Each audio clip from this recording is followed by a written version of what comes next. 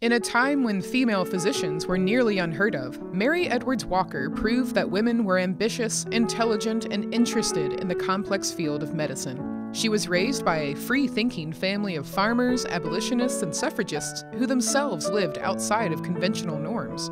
One such norm-breaking rule would stay with Mary all her life: wearing pants. Working on the farm in Oswego, New York, her parents insisted that she dress practically for her duties. She would continue to wear the style of reform dress or a suit during her career as a physician, stating, "I don't wear men's clothes, I wear my own clothes." As the only woman in her class, she earned her medical degree at Syracuse Medical College in 1855.